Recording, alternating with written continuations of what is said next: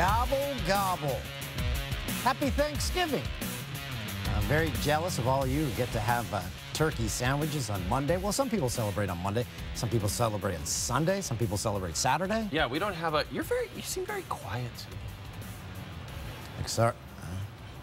Okay.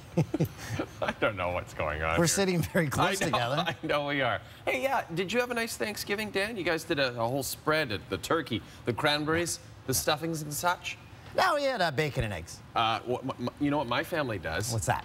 Whoever eats the most turkey gets to wear the turkey carcass on their head the entire day. And it's cool because the kids are scared, but at the same time, it toughens them up for future holidays. The Leafs? Dan, we have so much to get to. NFL, baseball playoffs, but yes, we're going to begin with the Maple Leafs, and here we go. They were in Chicago on a Sunday night. Lots of Torontonians took the flight to Chicago, and it's the Garrett Sparks era. He's the official backup now. And that's our buddy Jonathan Toews with a tip. And tough start for Sparksy. Toews, a friend of SportsCenter with Shane Danny, appeared on this show last summer. Kasperi Kapanen, first of the season for the Buds. Auston Matthews, beautiful pass to set up a breakaway. 34 seconds later, 34 with his fourth in 3 games. We're tied at 2s after 1. We're going to the second now, and it is former Moose Jaw Warriors star Morgan Rielly sending it on net. John Tavares. Second is a Maple Leaf. Now tied at 3. Leafs power play. Tavares wins the draw. Rielly to Mitch Marner. Tavares. Second of the period. Toronto's power play improves to 3 for 6 on the year. They are lethal. So Leafs are up 5-4, minute and a half to go. Look at Patrick Kane. How does he even do that? Ties it at 5. But then 22 seconds after that, Matthews, second of the night. And look at this celebration. Oh, cheeky. 30 seconds to go. Chicago's net is empty. Kane buries his second in under a minute. Oh, and cheeky right back at Matthews, who quite enjoyed it. We're tied at 6s. We're 19 seconds into overtime. Patty Marleau to Rielly. Moose Jaw Warriors. Squeaks past Cam Ward. Leafs win their second OT game of the year.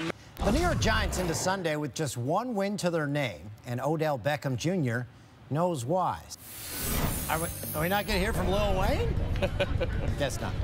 Giants and Panthers. That was Odell Beckham Jr. earlier this week. That wasn't the only pregame controversy. Eric Reid making his Panthers debut, opting to kneel during the anthem, as he did when he was with the 49ers. It's the Giants, it's the Panthers. After the Giants kicked a field goal to get on the board first, Cam Newton finds Curtis Samuel, short pass. Samuel breaks 3 tackles. Dives into the touchdown. First career touchdown.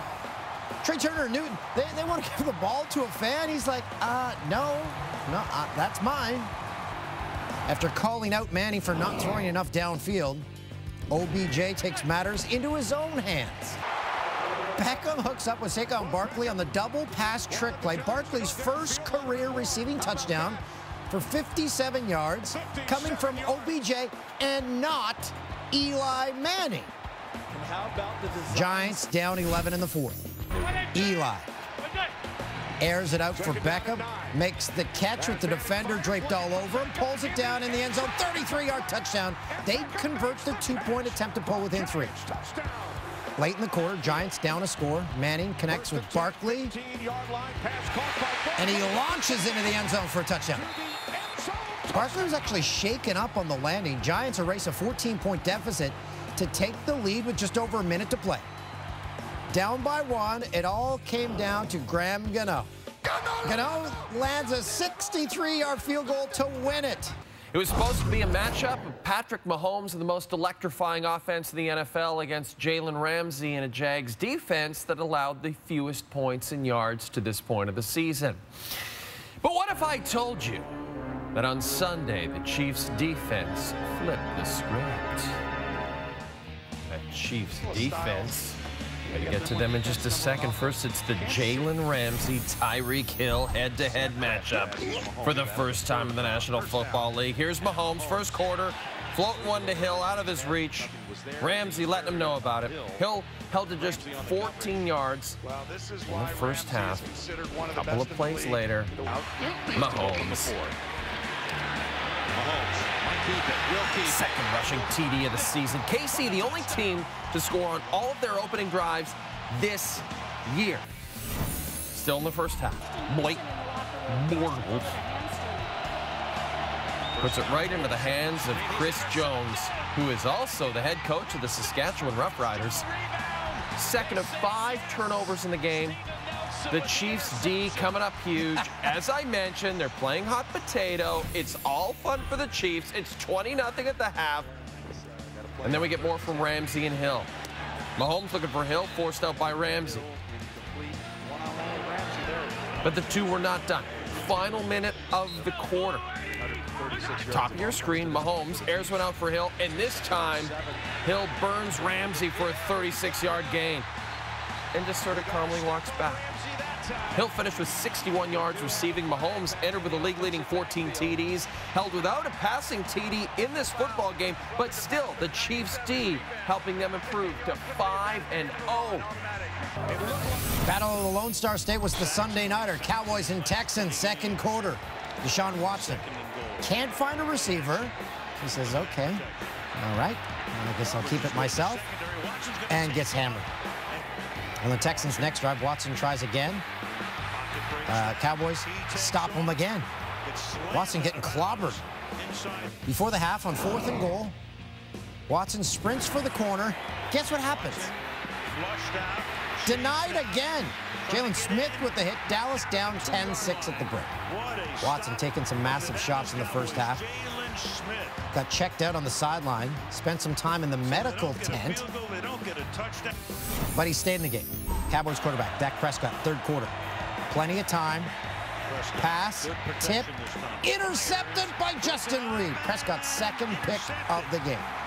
Fourth quarter, Cowboys down 3. Prescott almost gets sacked by friend of SportsCenter with Jay and Dan, J.J. Watt.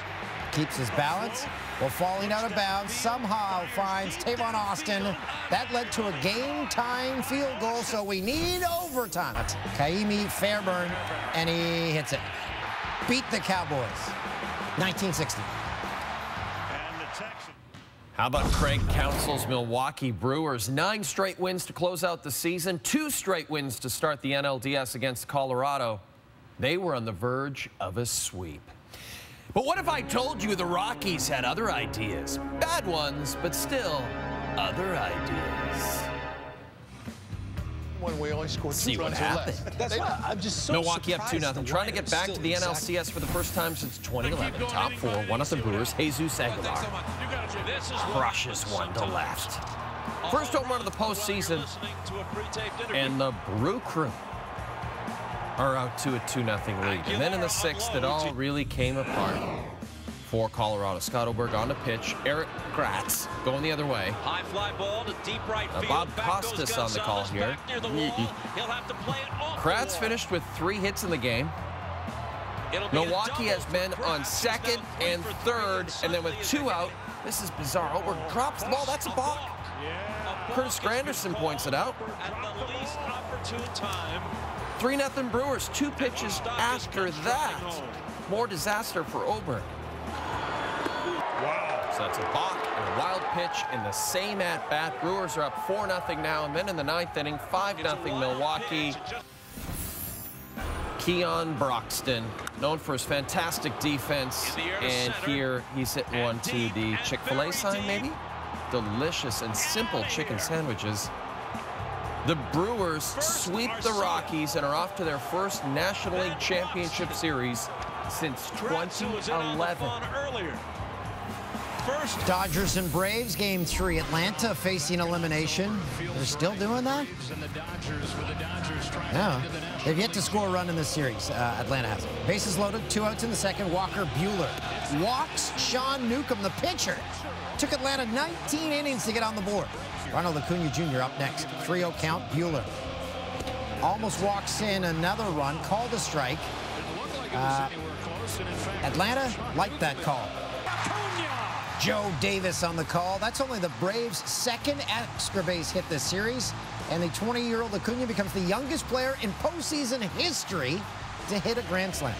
5-2 in the fifth. Chris Taylor, man on, ball gone, cuts Atlanta's lead to 1. 2 batters later. New pitcher in. Max Muncy says hello, ties it at 5. LA looking to advance to its 3rd straight NLCS. Bottom 6, Freddie Freeman, dual citizen. His mother's from my hometown of Peterborough, Ontario. And Yasiel Puig does not even move for that. Solo shot, Atlanta back up 6-5. 9th inning, Rodas Vizcaíno against Muncy. 2 on, none out. 98 on the gun. Goodbye. Still 2 out. To go. Manny Machado chases. Pitch gets away. Both runners now in scoring position, but there's 2 out. Brian Dozier to extend the game. Now, Braves hang on to see another day. There will be a game 4. We're walking. Dan's recovered from his near fall. Derek Lewis Fighter Talc is the clock sponsor this week. You didn't see his post-fight interview. You missed out. Yeah, he dropped his trousers. You gave me some talc for my birthday. I did give you some talc. Well, because I know you like Gold Bond, but I wanted to up your game. I got you the Derek Lewis stuff. I'm going to tie my shoe here. Okay. 1 second. Boom. Done. McGregor took to social media early Sunday morning after complete silence following the fight. Said good knock. Looking forward to the rematch. UFC Commissioner Dana White has not yet committed to another fight between the 2 rivals, but he will. Yeah, and McGregor's $3 million purse was not withheld because the commission examined video footage, determined his side did nothing wrong in the melee. So you watched this fight, and this is a classic Dana, and we like Dana. We just want to clarify that. Yeah. But after the bus incident with Dana, with Conor, Dana was like this. He's going to jail. He's not, and then of course Conor came back. So they'll fight again. This is probably one of the best. As long as no one got hurt, this is the best thing that could happen to the UFC. And some people from Khabib's team already have been arrested. 3 of them, I believe. Right. But they were released because Conor refused to press charges. Right. That's not how he settles scores. So no. It's unknown what the consequences will be as a result of that melee, though, Dan. But you and I, we think we can help. Have you been attacked by an athlete at a live sporting event? Are threatening actions preventing you from heckling the way you want? Don't let poor athlete behavior tarnish a night of competitive violence. Climb down from the cage and call the Double O Tourneys at 555-462-8253. That's 555-I'm-attacked. Being attacked by a professional athlete could entitle you to a huge cash settlement. Call now if you've been assaulted by Khabib Nurmagomedov, Conor McGregor, Ron Artest, the 1981 Boston Bruins, Mike Milbury of the 1981 Boston Bruins, Ty Domi, and Mike Milbury of the 1981 Boston Bruins with your own shoe. The Double O Tourneys are here to beat them with their own shoes. Call now. Man, we are working hard there. For you. And now for the rest of the stories you need to know. It's time for the Jay and Dan Newsreel. As taught in broadcasting school, always say news. That's how a Ken Shaw, local CTV anchor, says it. San Jose Sharks have placed Joe Thornton on the IR. This comes after Thornton experienced swelling in his right knee. Oh, boy. 39-year-old coming off his 2nd straight year of undergoing reconstructive knee surgery. Jumbo Joe, 1 assist in 2 games in the early goings of this season. Bet you if he had that beard, his knee would have been fine. I think he's obviously growing it back, it seems. Well, I think he's got like the Homer Simpson. He needs to shave as soon as he's shaved. Right. Like Corey Warren. More injury news. Kings goaltender Jonathan Quick placed on injured reserve as well. He sustained a lower body injury in practice. Kings head coach John Stevens said Quick will undergo further examination. Jack Campbell expected to get some time between the pipes while Quick is out, but the big news is that Peter Budaj has been called up from the Kings AHL affiliate, meaning the Kings made a Budaj call. And it also means Homer Simpson's back in the NHL because the guy has on the mask. Homer on his mask. That's right. That was another informative edition of the Jay and Dan Newsreel. This is so exciting. Tim Hortons NHL trading cards are back. They're available right now at Tim Hortons. They're $1 with a qualifying drink purchase. Yeah, there's limited edition autographed cards available this year. We got a little Anthony Mantha in there. Morgan Riley. Hey, there he is, friend of SportsCenter with Jay and Dan. He's the big hero on Sunday night for the Leafs. And who let the dogs out? Alex Barkov did. Barkov's a great player. No, it doesn't seem anyone knows about him. Andrei Vasilevsky, the only player on TSN's top 50 players. That's a joke from last week. Those longtime viewers will know that. Mikko Rantanen, big things expected of him this year. And there's Patty Kane. He did this thing. I love that. Players actually showing emotion. Yeah, it's fun. But then afterward, like Austin didn't have to explain it that way. You know, he could have just said, hey, we're just having fun.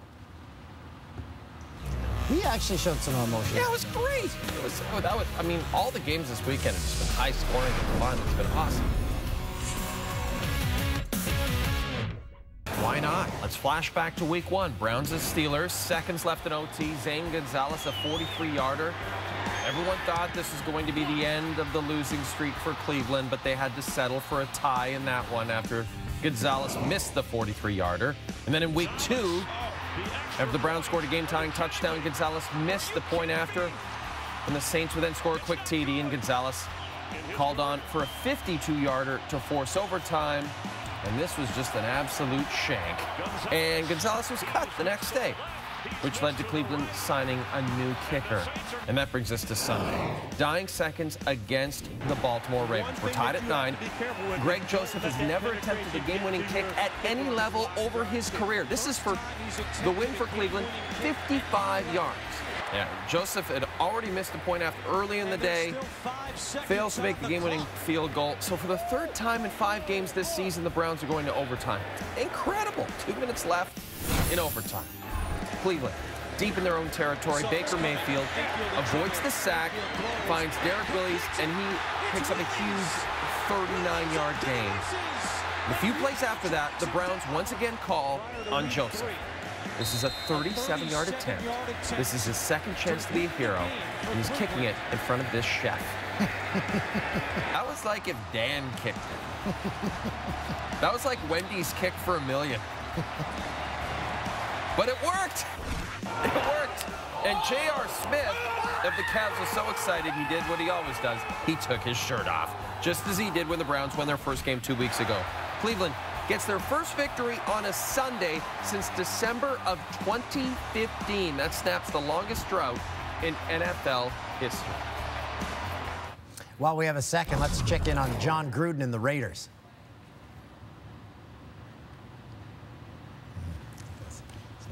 No sound to that video. Anyway, it's accurate. All fingers are pointed to John Gruden and his 10-year, $100 million contract, a hire that so far has brought 1 win. The team may want to look back at comments Gruden made in July when he said, quote, "If I can't get it done, I'm not going to take their money," as the Raiders lose again. Okay, here we are. We did. Sometimes we get surprised because we don't read the rundown of the show that Tim creates.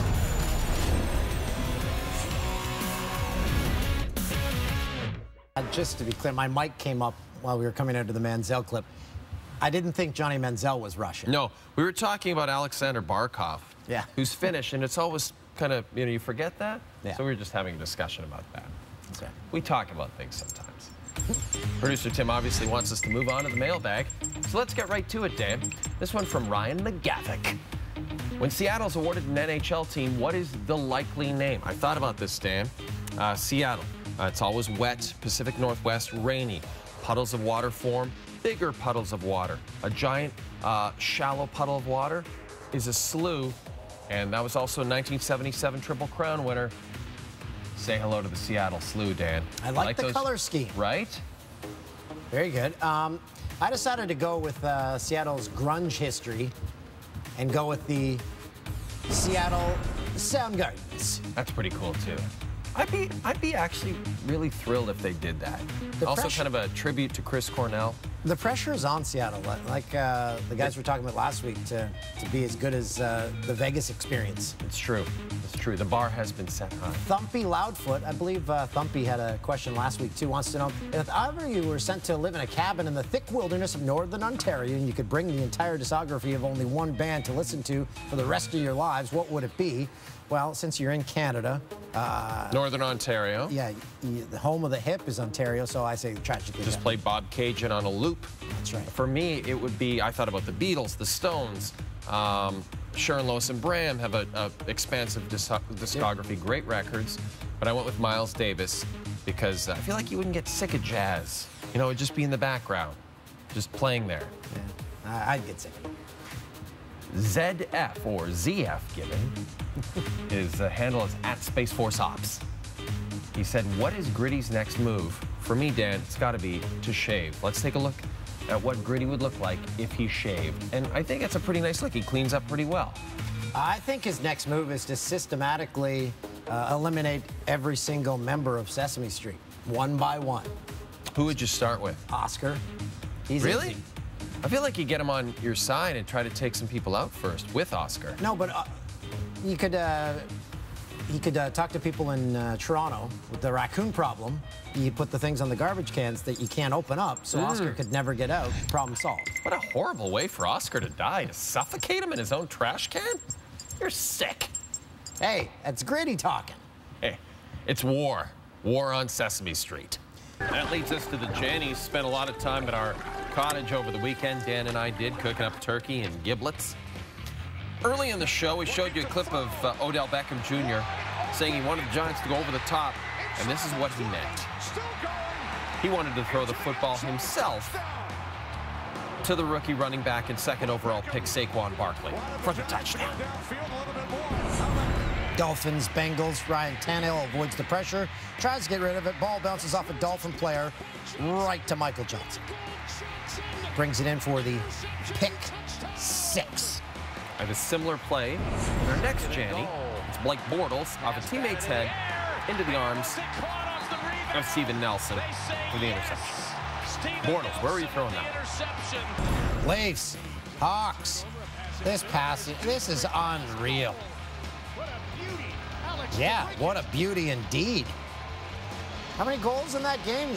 14, 15? 13? 13? 15 yards. Yeah, I like that call. We put the Spanish call. Yeah, that was very cool. That was your decision, wasn't it? It was.